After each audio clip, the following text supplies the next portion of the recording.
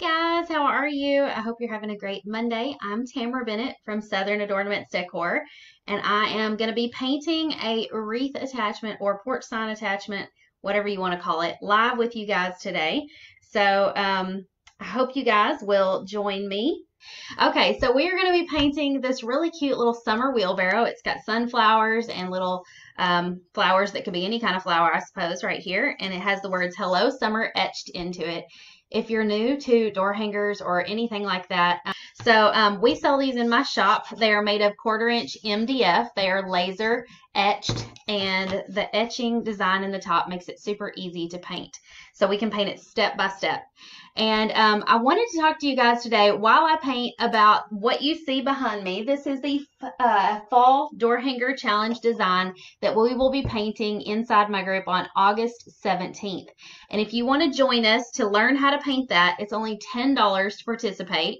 Now, that does not get you the wooden cutout mailed to you, but you do get a 20% off discount code to get your own wood cutout, and you can get them in 3 different sizes. Let me just show you real quick. This is the 12" size, like a wreath attachment size.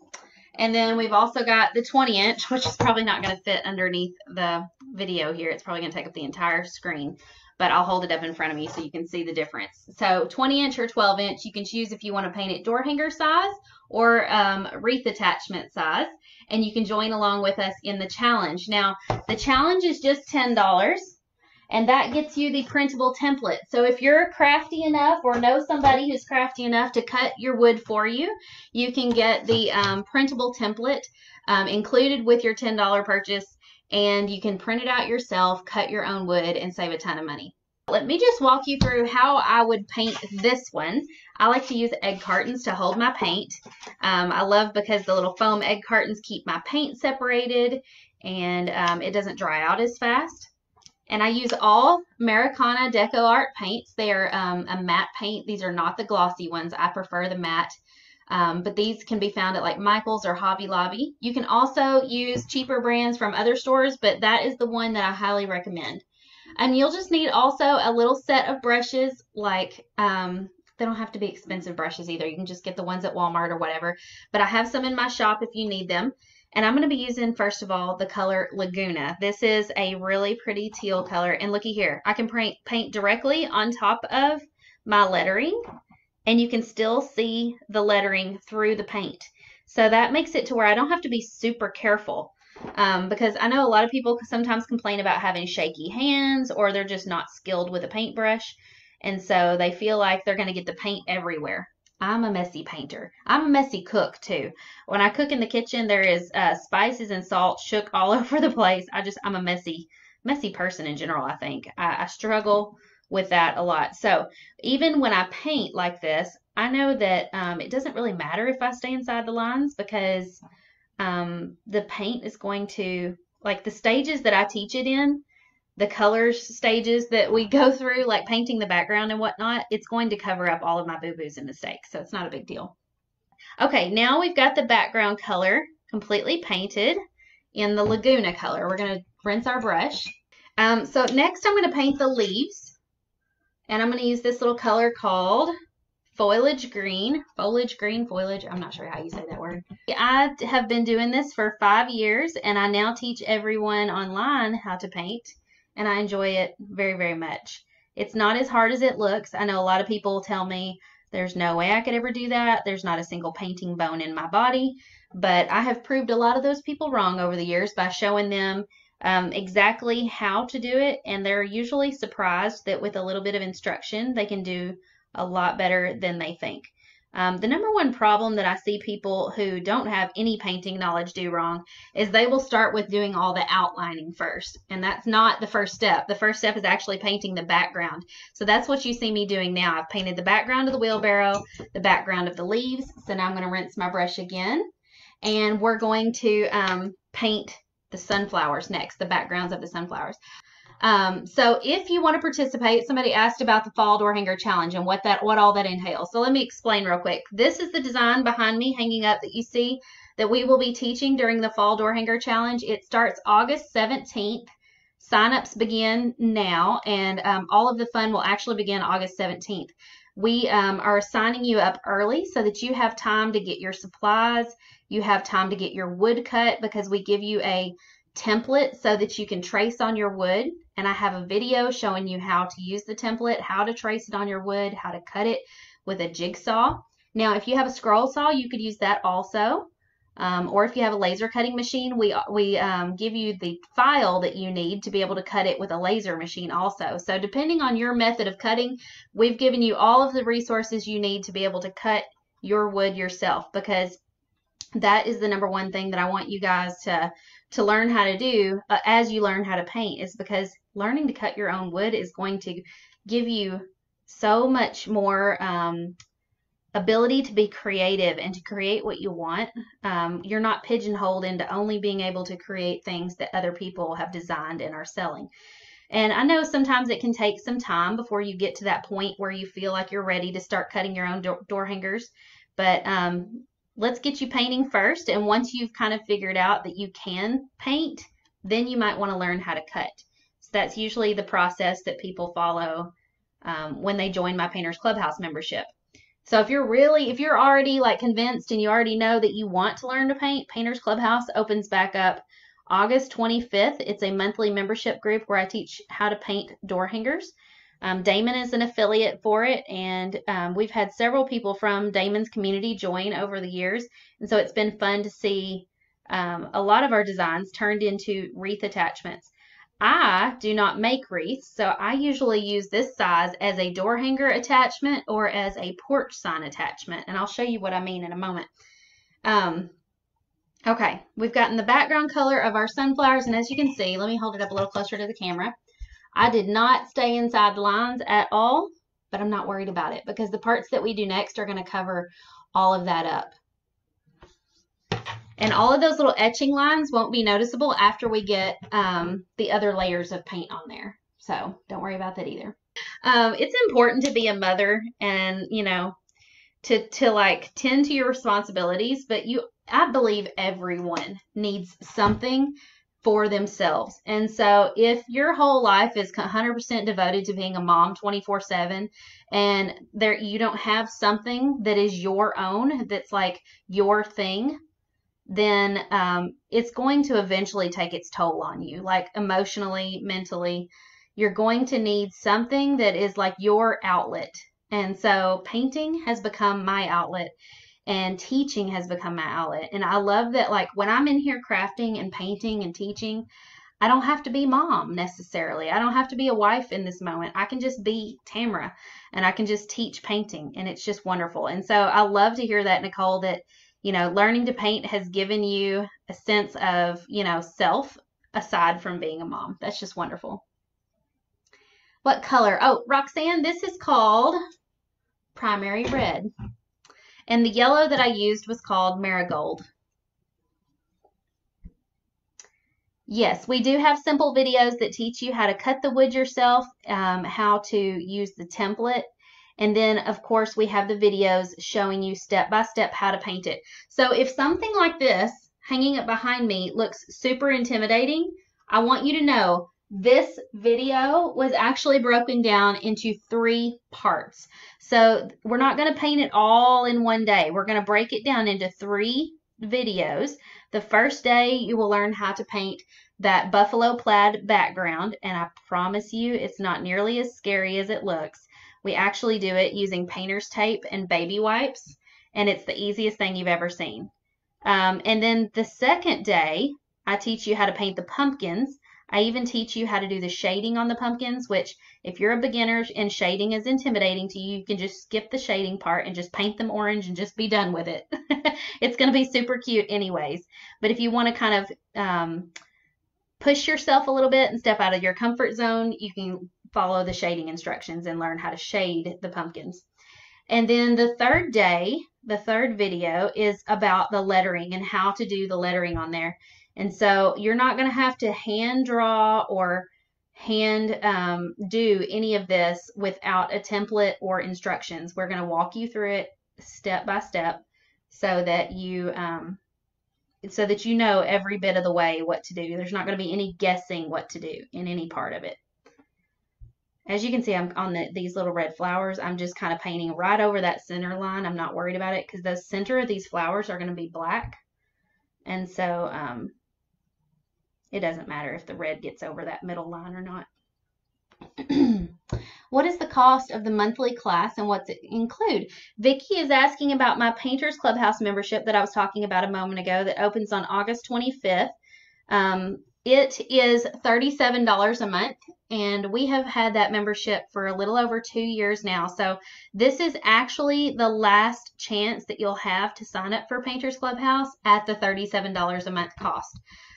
Next spring when we open it again, the cost will be going up. So because we have over 2 years of tutorials and trainings and wonderful things inside there, and so the value has increased dramatically over the years, and so we will be increasing the price in the future of that.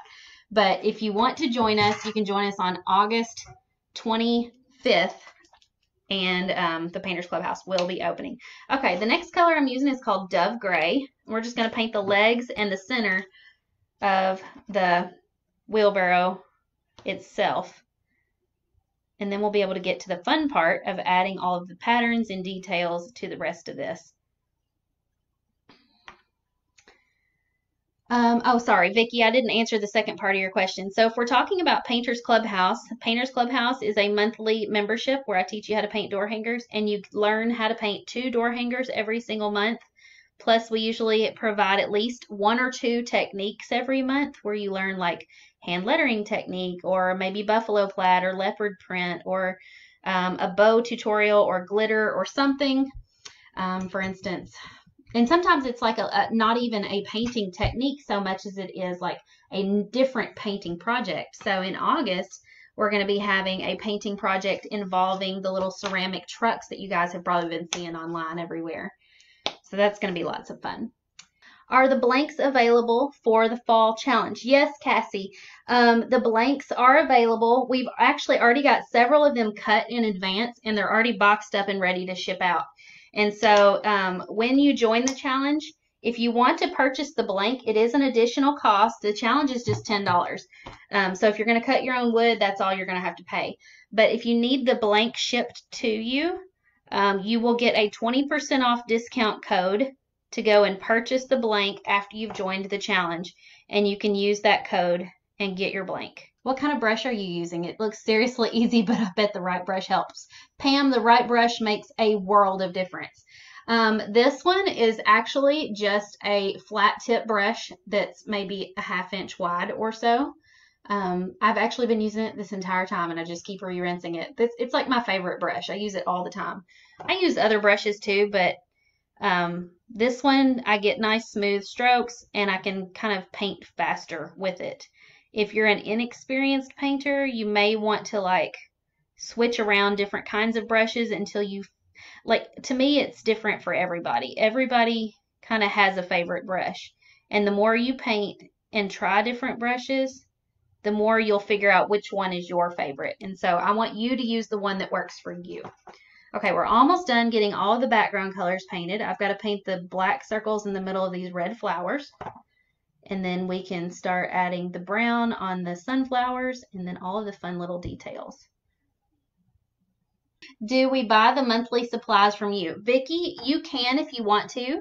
You can also get all of your painting. I don't sell the paints, but I do sell brushes. You can just buy supplies at like your local craft store. But if you're wanting to buy the wooden blanks already cut, then yes, you can just buy them from me every month. And as a member of Painters Clubhouse, you get a 20% off discount code that you can use year-round as many times as you want in our shop, so that you can always buy your wood blanks or whatever you need. How long is the door hanger challenge open for? Melissa, it begins August 17th, so you have from now until then to get signed up. But I highly recommend that if you're going to do it, go ahead and sign up now. That way you can go ahead and get your supplies, your template, and everything ready. And then on the 17th, when the first video begins, you'll be ready to just sit down and paint. I've had so many people over the years tell me that this challenge was like the thing that got them painting, that they were like scared to try it, but that after they joined the challenge, it was like they suddenly felt like empowered. And there was one lady last fall, and she's now a member of my Painters Clubhouse. She came to my event in Nashville that I had back in March. And she told me, she said, I participated in your fall door hanger challenge last year. And she said, I live in a tiny town. I think she told me 300 people in her town. That's how tiny her town is. And after she did the fall challenge, she turned around and sold like 10 of those same door hangers that she had learned to paint in the challenge. Because, by the way, everything that I teach you to paint in my challenges, on my page, and inside my Facebook group and my membership and everything, I encourage you guys to go out and sell them. You have full rights to go outside, go and sell what you paint using my designs and what I teach you. And so Amy went out and she sold 10 of the door hangers that we painted in last year's fall challenge. And then she ended up starting a business, and she, in her tiny town of 300 people, had been, up until COVID started, she had been having 8 to 10 parties, I think, a month in this little town.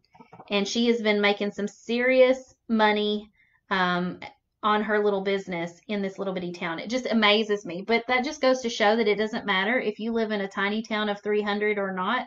When there's nothing to do, people will show up for a paint party or something to have something to do. And then they end up making new friends and having the time of their lives. And you end up making some great money on the side. So I'm so excited for her. And I know that's going to happen for so many of you who participate in this challenge. When I first started painting, I don't think there was anybody teaching painting online. And so it was kind of disheartening because I didn't know who to learn from or where to learn. And the only way you learn is by usually emulating others. Now, I know there's some people who naturally, they can like just play around with something and learn it themselves. But I am self-taught, but by looking at what others have created. And so through that method, I was able to teach myself a lot. And so I'm trying to pass on all of the knowledge and things that I've learned over the years to others because there was nobody there to teach me in the beginning. Okay, let's do the next part. And you're going to need a sticky note or a scrap piece of paper and a sponge pouncer. These came from the Walmart craft department. We also sell these in our shop at shopdoorhangers.com. Now, I've got a little sticky note because I'm going to dip my sponge pouncer in some white paint, scraping off the excess.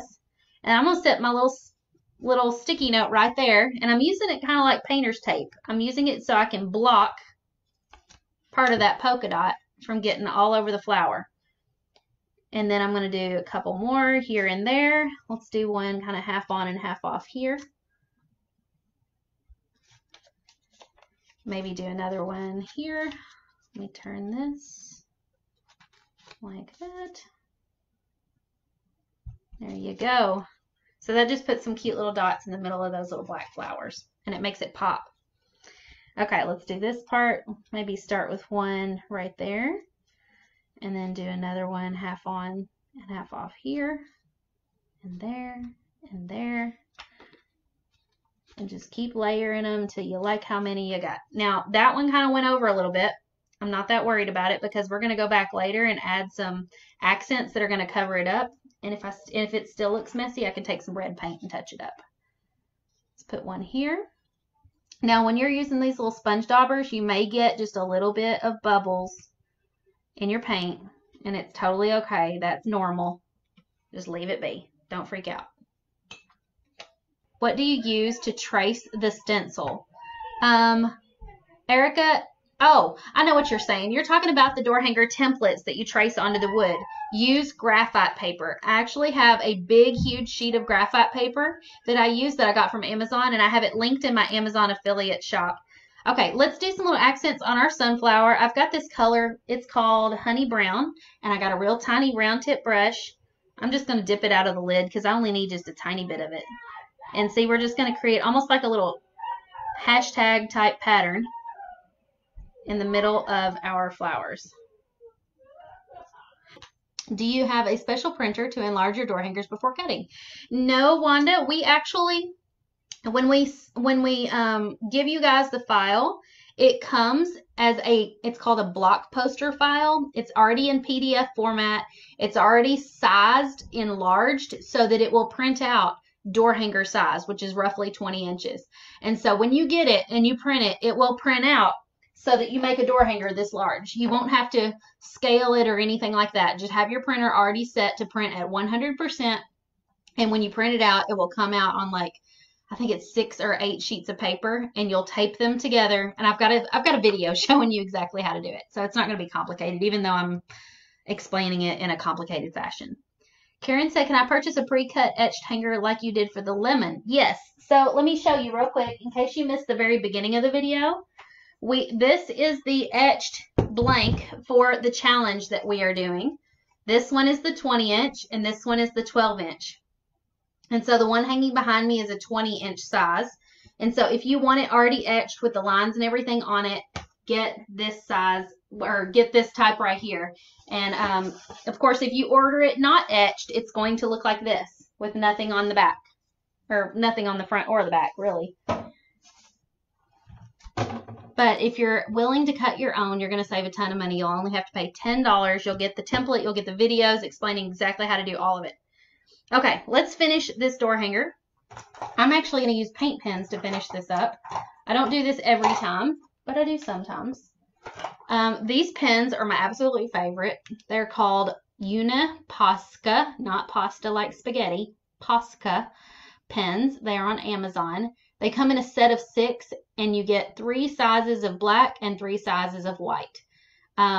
This is the medium size black. So I'm going to show you. Regina says, how do you get it to wreath size? Now that I think about it, I don't know if that file has the wreath size in it, but you can, Regina, take the JPEG image of any of my designs. It comes in the file. Upload it to blockposters.com and size it to whatever size you want. Now, blockposters.com is completely free, and you can size it to print on however many pages you want, and it will tell you before you print it how big it's going to be. Super simple. What size is your favorite in the paint pens? I use this medium one a lot. It's the 3M, I think, 3 millimeter. No, sorry, 5 millimeter. Okay, so let me show you what I do with it. I go around and I outline a lot of the design. So you can outline your flowers, and this is the part that covers up your boo-boos. So if you got outside the lines and you're a messy painter like I am, tracing it like this with a paint pen all of a sudden makes it like, oh wow, she did a great job. Like, it hides all of those little goof ups. I kind of think of it like adding the lines on to a coloring book after you have colored. It makes it look like I stayed inside the lines. And this part doesn't have to be perfect either. You can trace right on top of the etching lines that are on the blank before you paint it, or you can freestyle it.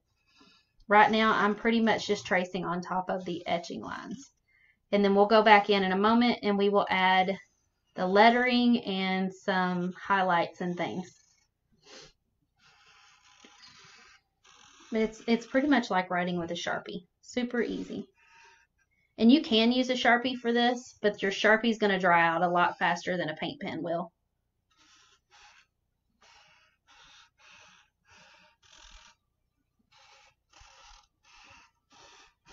Isn't it amazing how the black suddenly makes all of the colors pop? The colors almost look bolder because of the black outlines. Whoops, I got outside the lines there a little bit. Trace down the edge.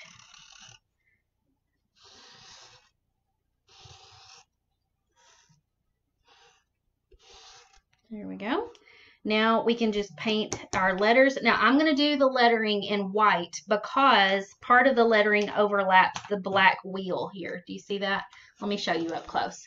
So at the beginning I showed you this is an etched blank, and see the letters E and R actually overlap the wheel. So if I paint them in black, you won't be able to see that part right there. So that's why we're going to do the letters in white.